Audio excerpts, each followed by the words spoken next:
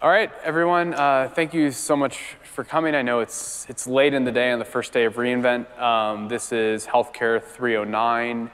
We're nearing the end of our healthcare and life sciences pre-days, and I'm very glad to be here today. My name is Aaron Friedman.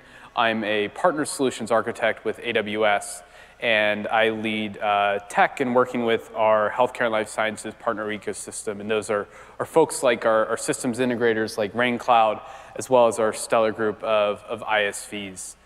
And today we're going to be talking to you about the American Heart Association and how they have worked with RainCloud to build a secure and collaborative precision medicine platform on AWS. But before we get into that, let's take a step back and talk about data, right? Regardless of if you're an academic institution or you're a commercial entity, if you're in financial services or healthcare or life sciences or media and entertainment, data is foundational to how you operate a successful business. We see organizations, across every industry really adopt a data-first strategy as they look to derive insights to propel their business forward. These are things like figuring out what new products to launch, or in our case, because this is a healthcare pre-day, how the data and the insights that you get from data can really transform human health. And when we look across industries, we sort of see that really there are 6 buckets to how organizations often approach data. And this is what we hear from customers again and again. There's this concept of, first and foremost, how do I secure data? We are, of course, in the healthcare industry.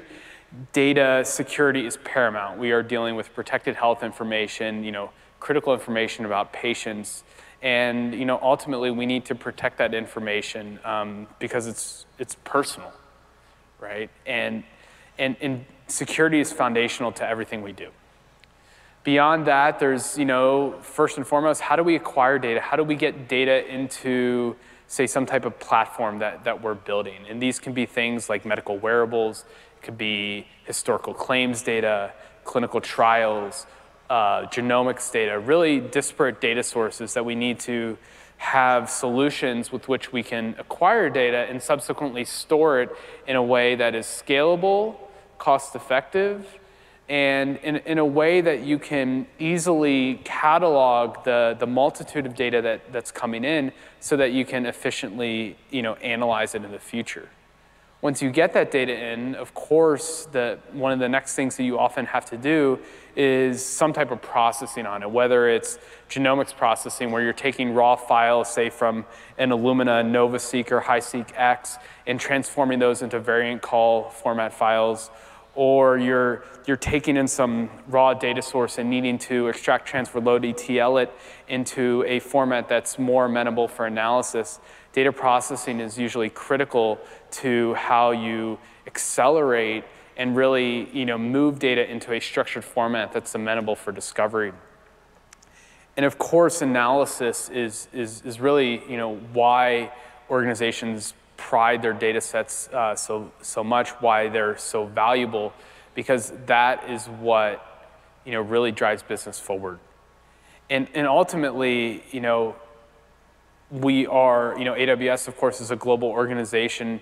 We work with many different global organizations, both in healthcare and life sciences and in other industries as well.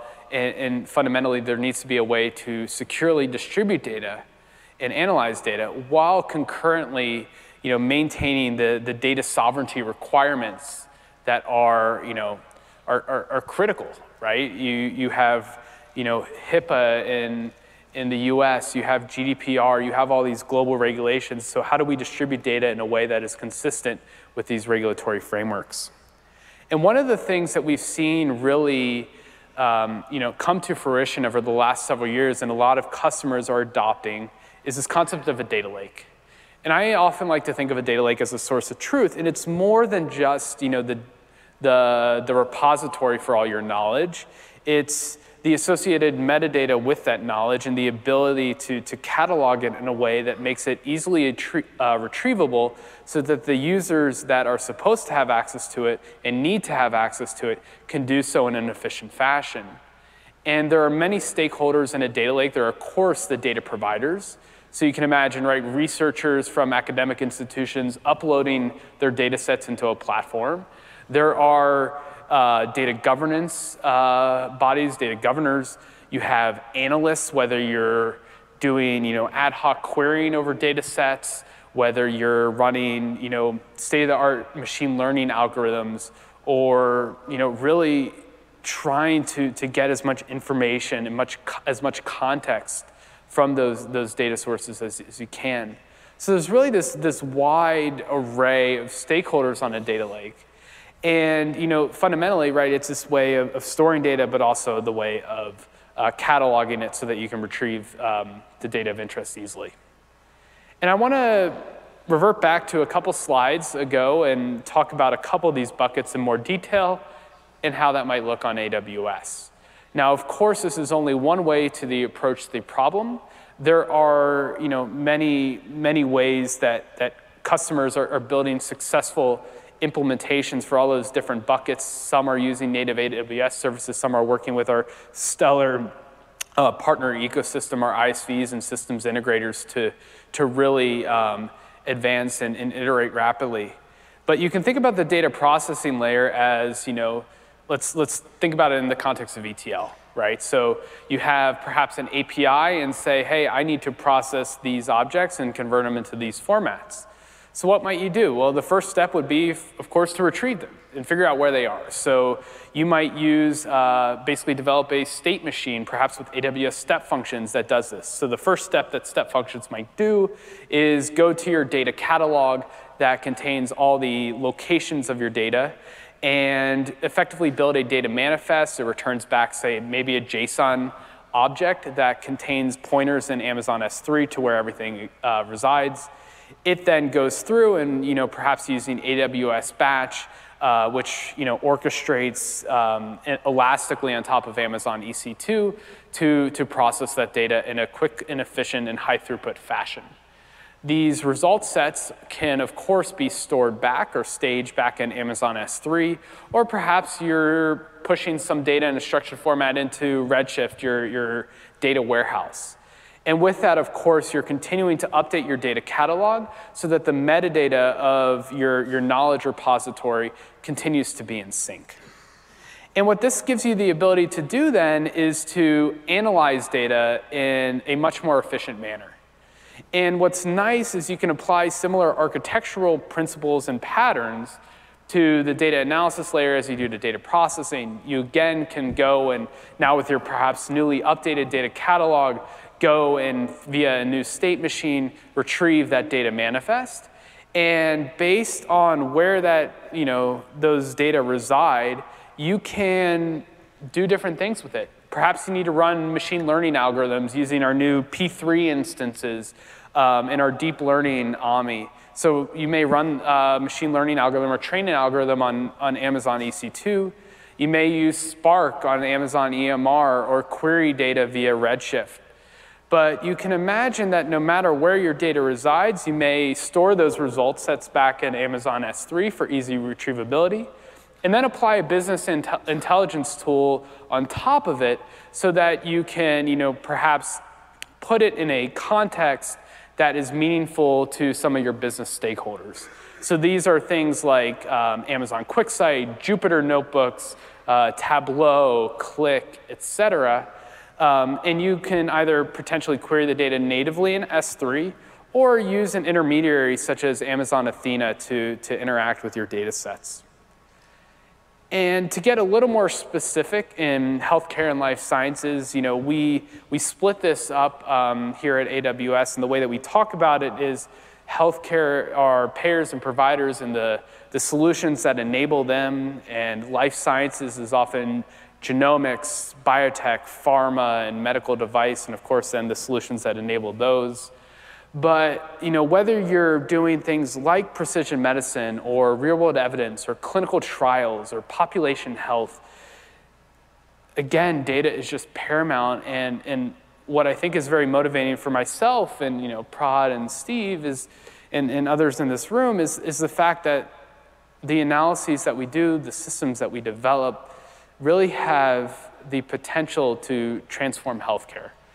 And that directly or indirectly relates to improving the way people live their lives. In precision medicine in particular, we have many companies or customers and partners on AWS that are building these type of platforms or enabling precision medicine at scale. DNA Nexus and Edicogenome are collaborating to do things like work with Rady Children's Hospital in San Diego and in neonatal intensive units to do this sort of rapid, secure sequencing to identify potential disease in infants and correct it or institute the appropriate interventions to improve their outcomes. We have folks like Illumina and Seven Bridges and SciAps and of course the American Heart Association, who I'm really excited to hear about today.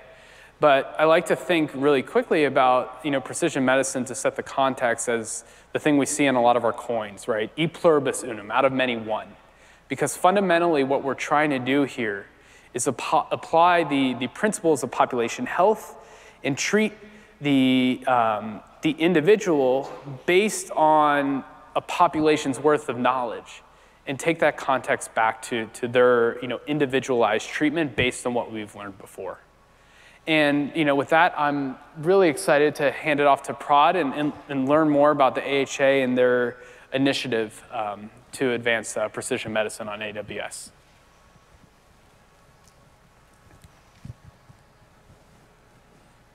Thank you, Aaron. It's a great pleasure to be here.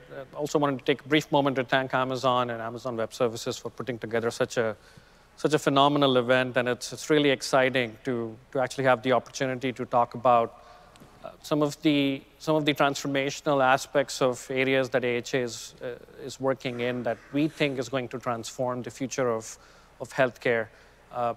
My name is Prad. I have this unique opportunity within the association for working on these emerging health strategies of the AHA where we're looking at sort of where the hockey puck is going to land 10, 15, 20 years from now, working both within the organization as well as cross-functionally across with the volunteer leadership and several strategic advisory folks on predicting where this hockey puck is going to land and what are the focus areas that AHA needs to refocus our focus, investments in.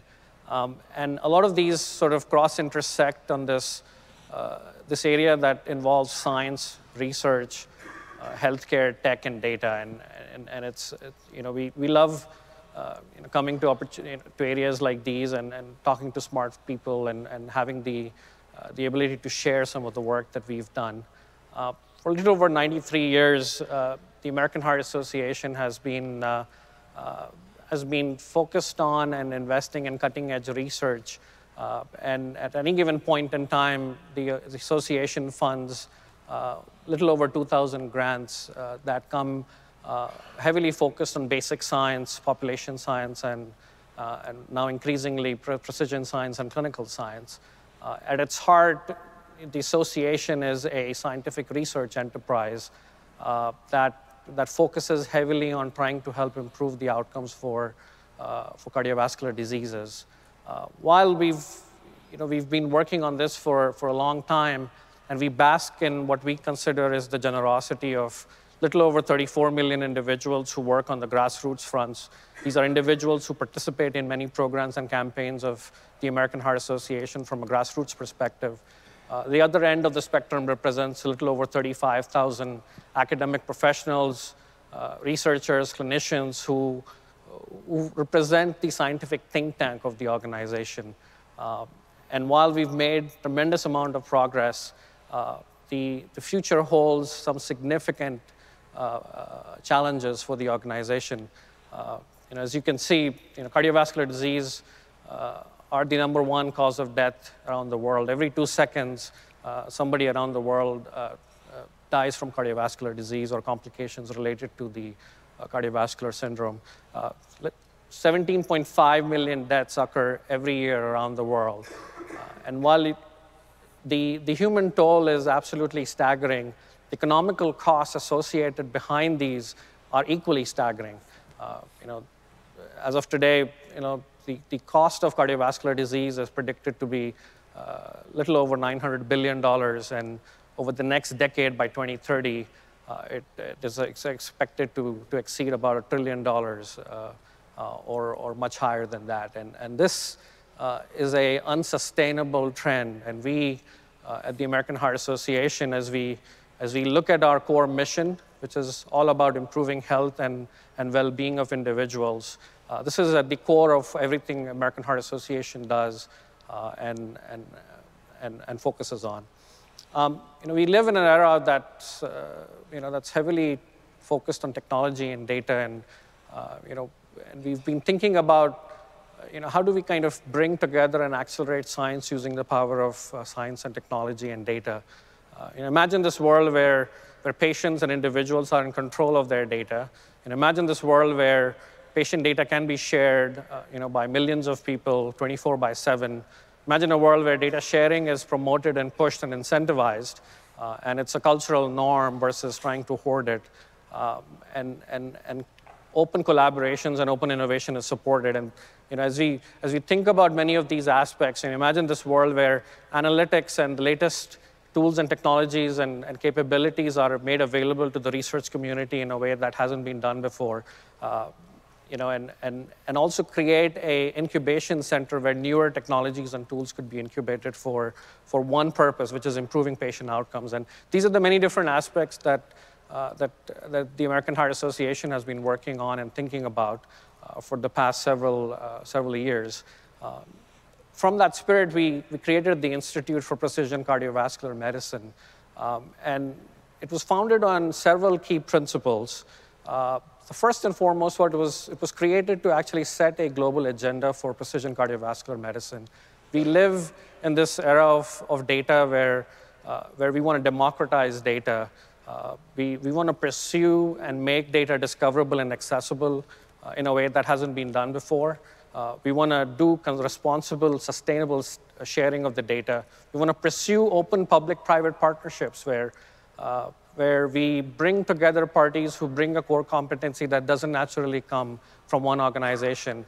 And over the past several years, we've been very successful in carving some really unique partnerships. And one of those is our partnership with Amazon Web Services and the work we've been doing with them.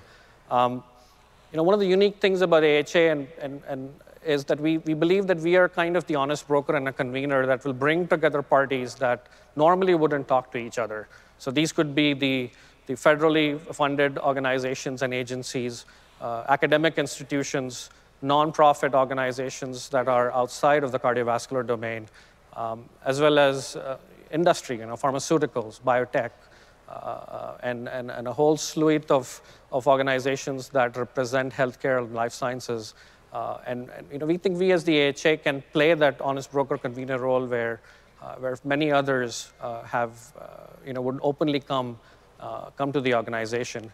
And of course, at the heart of this, data is is the glue that connects everything. And within the Institute, we wanted to bring together different diverse data sets. These are genomic data sets that exist out there. These are phenotypic data sets that are out there. These are clinical data registries that several of them are federally funded in the United States, as well as in several of the European organizations.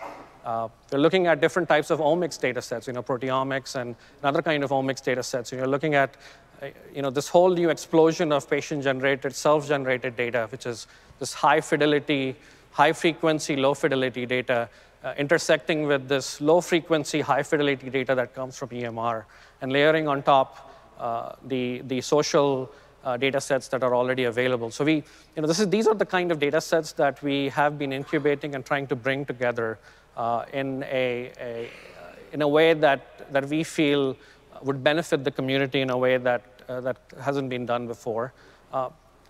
Last year at Sessions, which is just after Amazon's reInvent, we struck a strategic relationship with Amazon Web Services, where we launched the Precision Medicine Platform. And the vision behind the Precision Medicine Platform was to actually create a global data and a technology marketplace where different data sets could be brought together and be made discoverable and accessible. And it also provide a way in which researchers could have a sandbox of sorts where they could do high-end analytics. We launched this in November. We went from data that belonged from a few data sets, small data sets, from about 40,000 individuals to now, as of today, we have little over 380 million data points coming from 2.4 million individuals. You're talking about data sets that are coming from clinical data registries. We have several partnerships, including NHLBI, where we are now hosting several of their data sets. We also have consortiums. We have the Stroke Consortium. We are looking at deep GWAS data that comes from several thousands of people coming in. We now also have image data that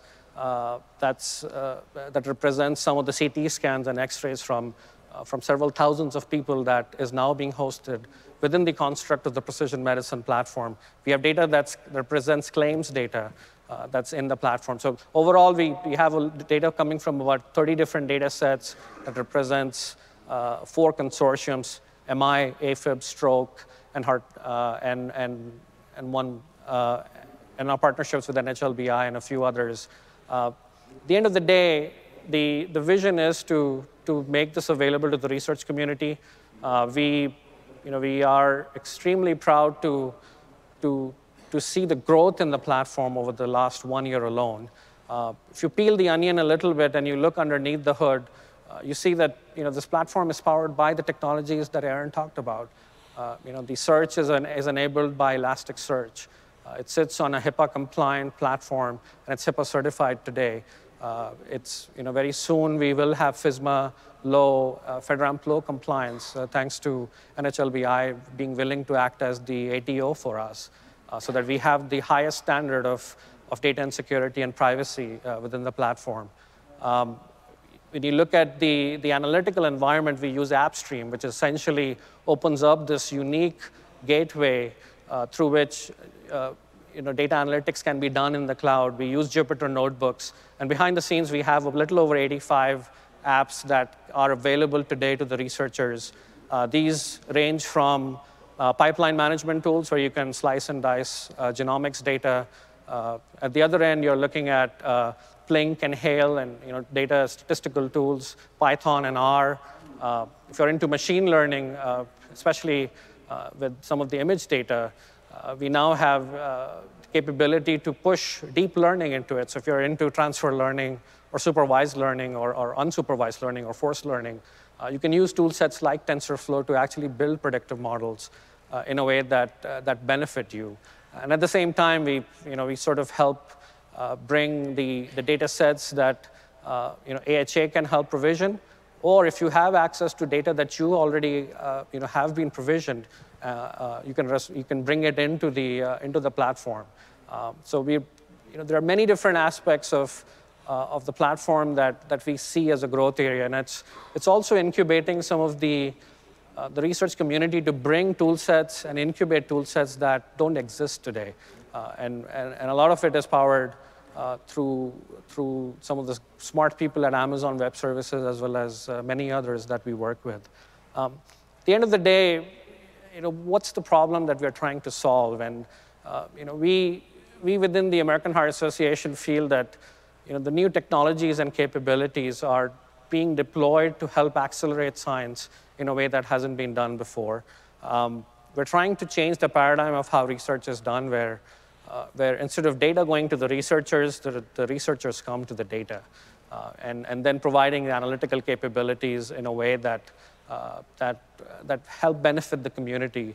One of our conscious efforts behind the scenes has been to push the use of open source technologies, primarily to keep the cost of ownership for the research community as low as possible. And hopefully it will help drive the outcomes that we see will benefit the larger public health and the individuals. I started this conversation talking about how AHA has a well-run portfolio of grants that we invest in every year and have a proud tradition of doing so for the last 93 years. One of the things that we have now done is we've created a whole new portfolio of what we call data and technology-oriented grants, with the whole aim of trying to push the use of cloud and technology and all the innovation that comes behind the use of the newer technology models to help benefit the community. And this year alone, we've announced a little over $5 million in grants. But as you look at these grants, they tend to fall on 4 major buckets. We have what we call the data mining-oriented grants, which are more focused on trying to identify patterns on existing data sets that help also drive data harmonization standards in many ways. We have methods validation grants where now you're looking at creating and validating and verifying algorithms and predictive models that help benefit a particular outcome. We have what we call the innovation development grants, which are more focused on trying to use cloud and technology in a way that hasn't been done before, and coming up with derivative tool sets and toolkits that can be shared with the larger community in a way that help advance the needle. And then, of course, this notion that you need fellowship awards, which really create a next generation of people who will take this work further. At the highest level, we within the organization feel that this is the cross intersection where a software engineer sits right next to a data engineer, who sits right next to a data scientist, who sits right next to a computational biologist, who sits right next to an informatics person, who sits right next to a clinician or a researcher, in a way that can be made possible just today. And this is our way of pushing it in a way that we feel will have the biggest impact. We are also working on creating data challenges and hackathons and this non-traditional way of convening the community. Again, with the whole aim of trying to leverage and push the innovation that comes with open collaborations, as well as with open innovation that follows very soon. I leave with the last slide, and which essentially represents our commitment to help advance science. And while technology isn't the strategy and data isn't the strategy, it becomes really part of the core strategy to help accelerate the mission of the AHA, which our tagline in the AHA is "Life is Why," and we at the organization believe that to help advance the quality of health of the individuals, this is absolutely the right thing to do, and technology and data is going to play a key role. I have to acknowledge the efforts of many people who work behind the scenes, both internally within the organization as well as outside the organization, who always are making themselves available and working really hard. And these are some of the faces of many of those people who've made this vision a reality for the organization. I encourage you to all sign up and look at what we've done at precision.heart.org, and look at some of the work that has been made possible.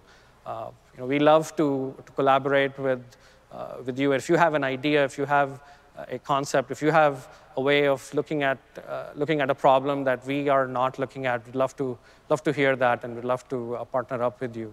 I think I'm going to bring up Steve Toback, who has helped architect the platform that really brings this vision to life, along with our friends at Amazon Web Services, and really made this a reality in the last 1 year that we worked together. So, thank you. Thanks, Prad. So Prad sort of talked about the why of the platform, and I'm going to talk about the how, and specifically what Amazon services we're using to solve some of these problems for the larger community. But first, I want to talk about the last year and a half of the PMP.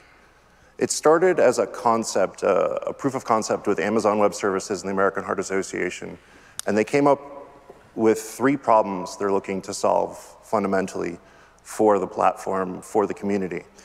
To learn how to use these new types of technologies, or to learn what other scientists are doing in the realm of cardiovascular research, is a core fundamental concept for the platform.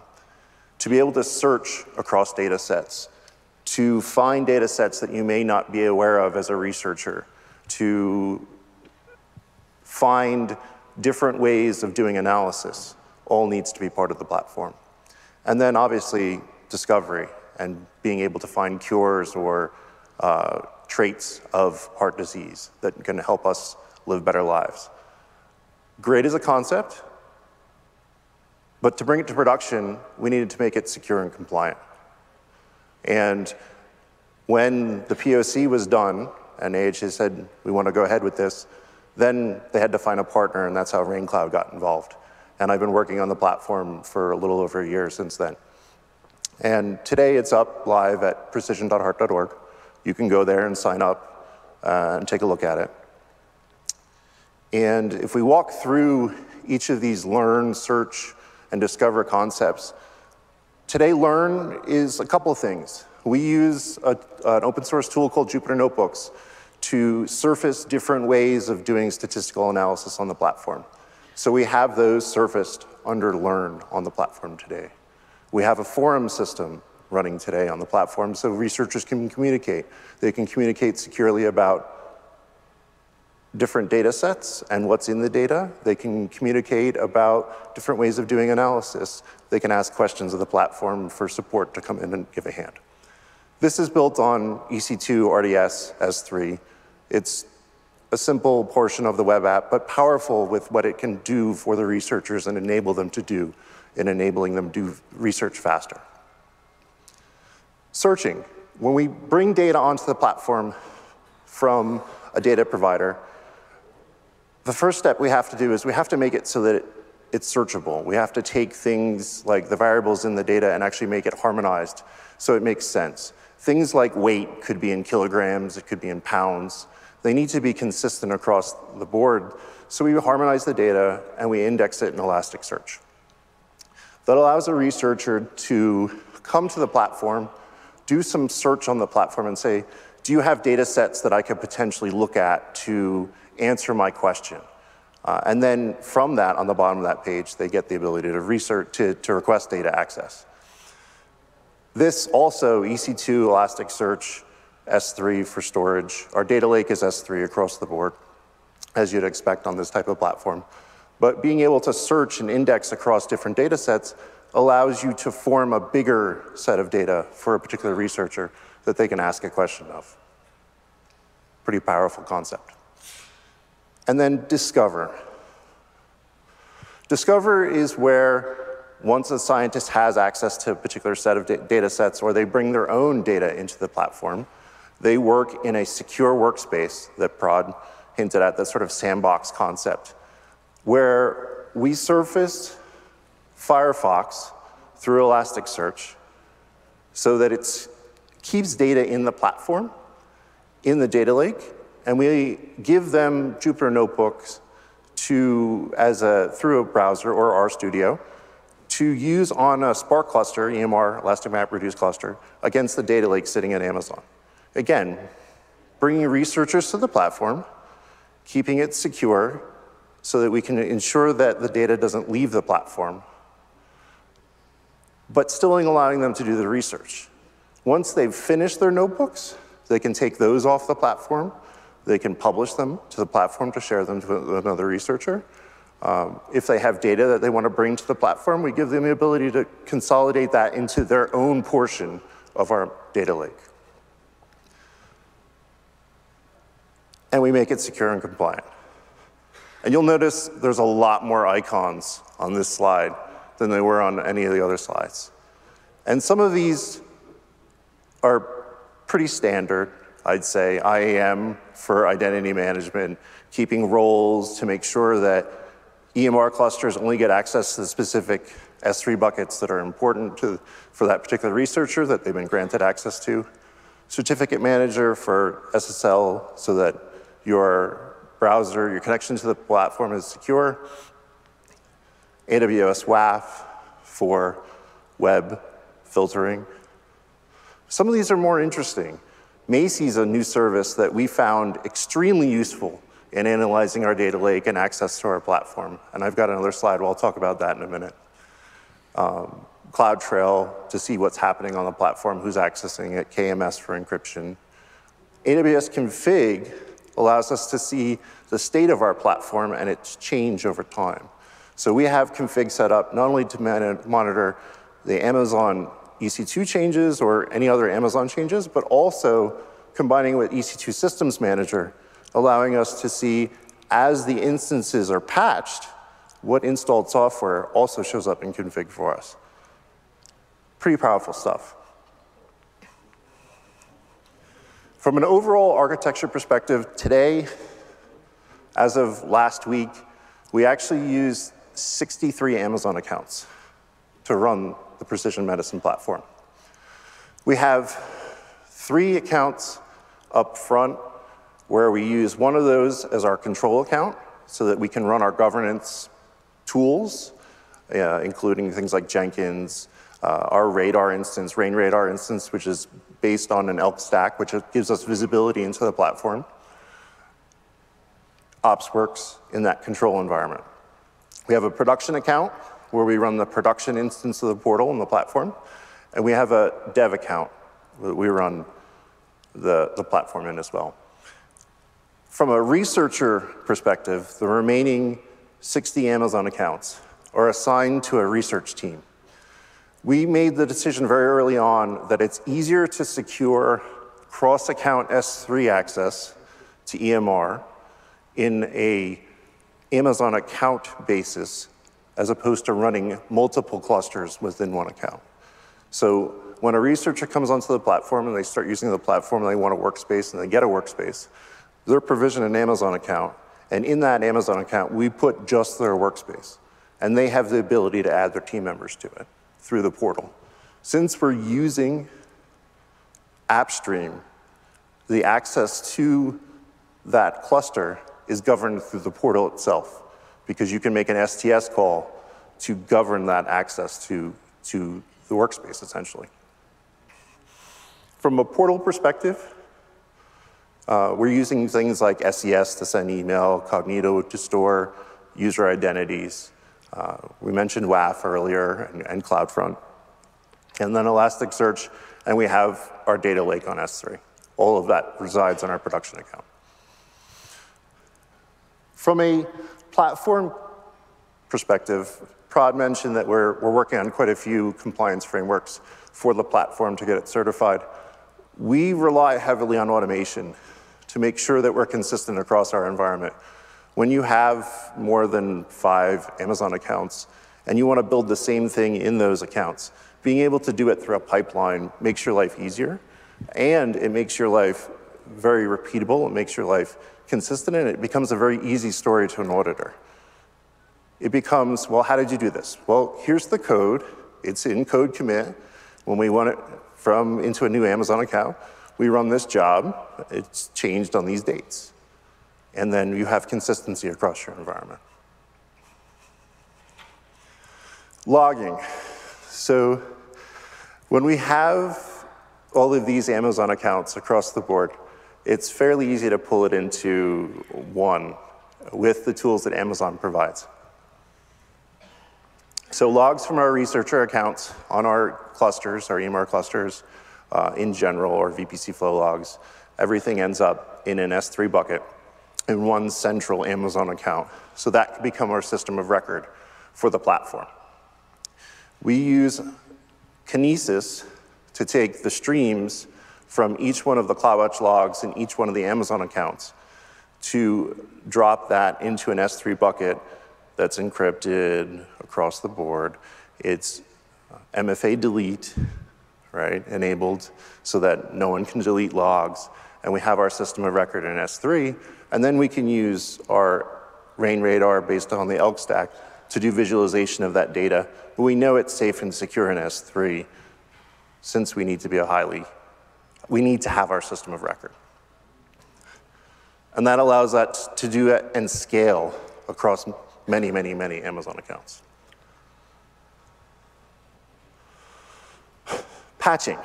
So on any given point in time, depending upon how many researchers on the platform, we may have as many as, we'll call it 40 instances to we could have thousands.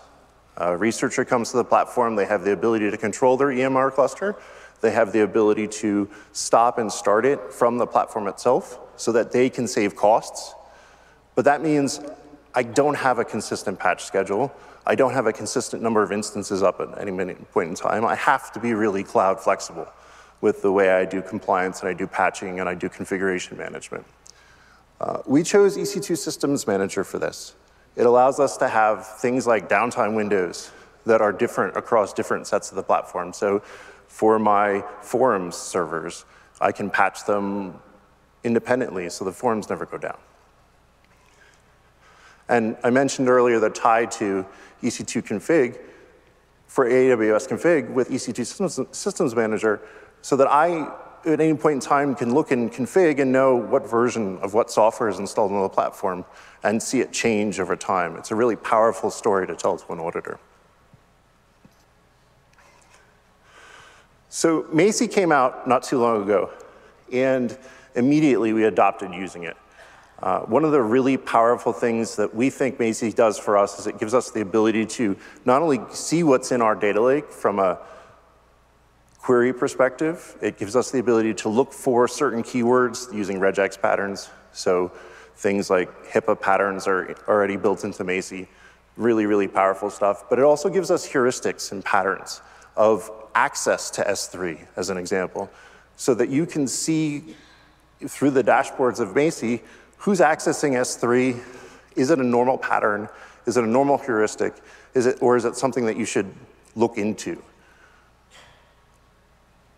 And I do have to admit, the initial scan of Macie, we found quite a few things in our control environment that we weren't happy with. So turning Macie on had us fix quite a few things early on.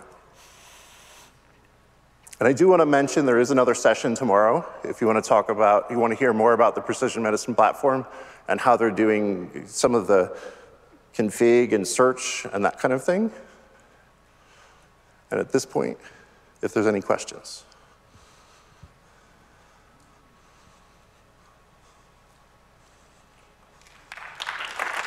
Thank you.